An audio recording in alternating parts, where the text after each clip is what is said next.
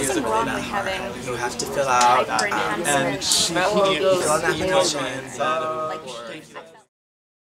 I mean, I just feel like the whole idea of privacy and that kind of thing is like sort of an illusion, and it's something that gives you a false sense of security that I just don't really need. What is this idea that you need to like keep all these little things that happen to you secret, you know? Who even knows if they even happened?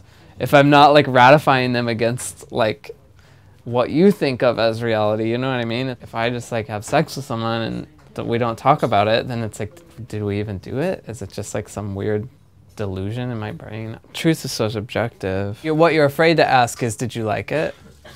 And you know what I mean? Because nobody really wants the answer to that.